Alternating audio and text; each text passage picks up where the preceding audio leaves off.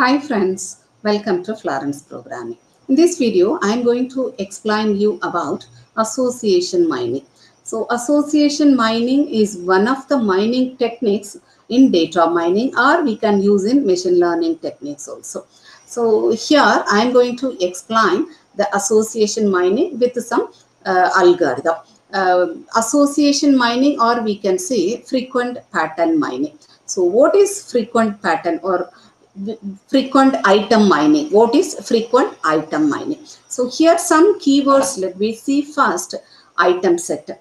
So item set is nothing but set of items together. We can call this as item set.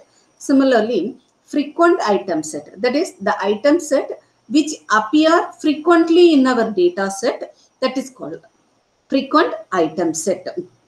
Here where we are using this association mining or frequent pattern mining or frequent item set mining in our real world application means we are using this concept in market basket analysis. So market basket analysis is nothing but all shopping, all marketplaces, people are using these techniques for decision making so that they can prepare their catalog design, they can do cross marketing, they can understand the shopping behavior of customers. So for this, the people, the retailers are using association mining for their business. So here in association mining, we are using two types of techniques. The first one is we have to find what are the items frequently occur in their data set. So that is the first one. Then the second one, we have to generate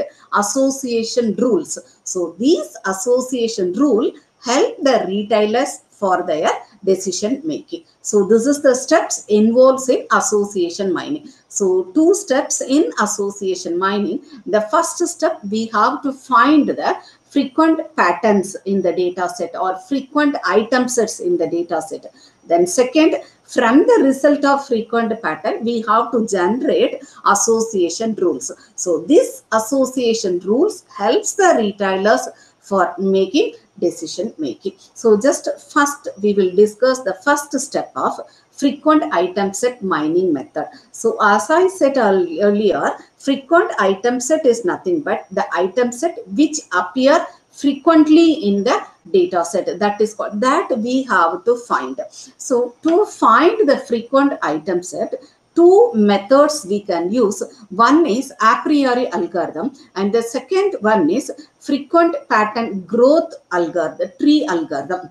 And another variations we can use vertical format of arranging the data and find the frequent item set. So three approaches we can use to find frequent item sets. That is a priori algorithm, frequent pattern growth tree algorithm, then arrangement of vertical format. This will give you the frequent pattern. In this video, I am going to explain a priori algorithm with some sample data.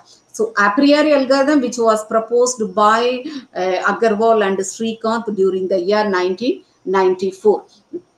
Here, the a priori algorithm, they have defined one term called a priori property. So for every steps in the a priori algorithm, the item set must satisfy a priori property. So a priori property is nothing but all non-empty subset of frequent item set must be frequent. That is, you have generated one frequent item set and you have to check whether it satisfies a priori property or not. That is nothing but the subset of every frequent item set must be frequent. This is the a priori algorithm property. A priori algorithm has two-step process. That is, the first step is join step. The second step is prune step. So join step is nothing but we are applying the join operation. That is, we have set of items individually. Then you have to take the first item, join the first item with the second item. Then join the first item with the third item. Join the first item with the fourth item. So like that, you have to apply join operation for the entire data. This is the first step. Second step, prune step. Prune step means once you complete the join operation, the item set you will create it as a 2 item set. The first one we will have first item set, then second one we will have 2 item set. So in the 2 item set, we have to check the a priori property. Also, we have to check the minimum support count. So if the item set which is not satisfy the 2 conditions, that item set has to be removed from the list. So that is called prune operation. So these 2 steps repeatedly we have to do until the null set we arrived. This is the process of a priori algorithm. Now I will take you to one example here. This is my data set I have taken. So in my data warehouse, I have taken some 9 transactions with some list of items here. So this is my data set. Let me start the first step of a priori algorithm. So just we have to take all the items uniquely in this list of items. So here I1, I2, I5, I2, I4, I2, I3, like that set of items with each transaction has been given. So first I will identify uniquely the items. So the items I1, I2, I3, I4, I5 has been repeatedly present in all the transactions. So just let me take the item set first. So here this is nothing but candidate generation. In a priori algorithm, we have the method of candidate generation. So before applying our join operation, we have to prepare the candidate list. So this is the first step. We have identified the items uniquely, and the next we have to find the support count. So support count is very, very important, that we have to take the minimum support count for our calculation. So in this example, I have taken the minimum support count as 2. So 2 I am taking means 22%. How I am getting 22%? So 2 divided by number of transaction. Number of transaction is 9. So 2 divided by 9 into 100, which will give 22%. So 2 is my minimum support count. So I have taken all these things. Now I have to prepare my first list. That is, this is my first list, and I have to check the minimum support count. So all my list satisfy the minimum support count of 2. So I can keep as it is here. Now let me start the join operation. So join operation here, I1 is my first item. So I join I1 with I2. So this is here. I1 with I3. So this is here. Then I1 with I4 here. Then I1 with I5. I got it. Next, take the next item. I2 with I3, I2 with I4, I2 with I5. All this has been given here. Next item, I3 with I4, I3 with I5. All this has been given here. Then the last one is I4 with I5. Yes, join operation we have completed. Now we have to get the support count next. So this is candidate generation. We have generated the candidate. Now we have to go for support count. So how do you take the support count? I1, I2 together, how many transactions in this list? So I1, I2 1, I1, I2 2, I1, I2 3, I1, I2 4. So a support count is 4. Next I1, I3. I1, I3 is 1, 2, 3, 4. So similarly, for all items set, we have to find the support count in our data that has been given here. Now we have to apply prune operation here. So prune operation, which is not satisfying the minimum support count, that has to be eliminated from the list. So that has been eliminated. The 2 item set list has been calculated here. Next step, since still we have steps are there, since these step has to be repeat until we get null set.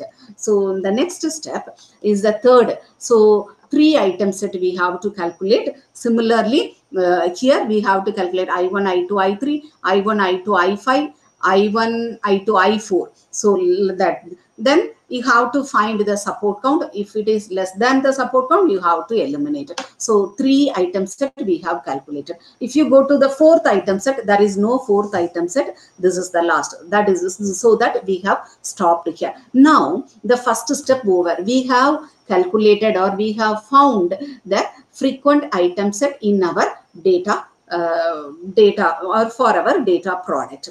Now the second step, we have to generate the association rule. To generate association rule, we have to follow certain metrics. So here, confidence is the minimum metrics or compulsory metrics to generate association rule. Apart from this, we can use lift, we can use, or we can use conviction, we can use. But the minimum metrics to generate association rule is confident. So confidence can be calculated using the formula support count of A union B divided by support count of A. So this is directly we can apply on our frequent item set and we can calculate. This also I will explain using one example. So let us take, this is our item set, frequent item set. Now I am going to generate association rule. So I have to calculate the confidence. So the first step, I have to create the subset of all item set. So two item set, I1, I2, I1, I5, then I2, I5. This is two item set. One item set, I1, I2, I5. Yes, we have calculated. Now we have to generate the rule, association rule, that is I1 and I2 tens I5. Then I1, I5 tens I2. That is the item not available here. So like that, we have to frame the association rule along with the confident. So here the confident, how we are calculating, support count of I1, I2 union I5 divided by support count of I1, I2. So this will be 2 by 4, 50%. Similarly, for all, we have to calculate this. The percentage of confidence has been given here. Suppose we fix the threshold minimum confidence as 70%. So all these rules will get eliminated. Like 50, this 33, 29 get eliminated. Only the item I1, I2 who are purchasing, they will purchase the item I2. So this is one association rule. Similarly, I2, I5 will buy I1. Then the last rule, I5, whoever purchasing I5, they will purchase the item I1 and I2. This is the way we can generate association rule. This is called association mining. So association mining is nothing but generating association rule from frequent item set. So two steps involved here. The first step, we have to find frequent item sets in our data set. Then from that frequent item set, we have to generate association rule. Then we have to evaluate the association rule using the minimum metric of confidence. Then what are the rules satisfy the minimum confidence level? That rules are called strong association rule. Hope you are all understood about association rule. In my next video, I am going to give you the implementation of association rule using Python here. Thank you.